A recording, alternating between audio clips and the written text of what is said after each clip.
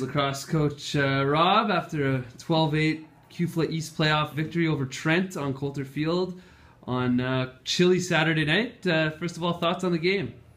I was pretty psyched with, after a little bit of a tight start there, that we got rolling pretty good and showed that we really dominated about 2 quarters of play.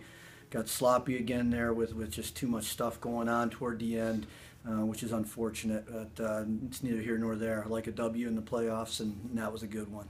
Moving on to Baggataway Cup Championship in Oshawa next week. Yes. 3 wins away from the title. Not sure of your opponent going forward in the first game. It will be Guelph. As long as they win tomorrow, and they're the heavy favorite tomorrow. And yeah, we're real excited to get a matchup with Guelph again for the 3rd time in 4 years.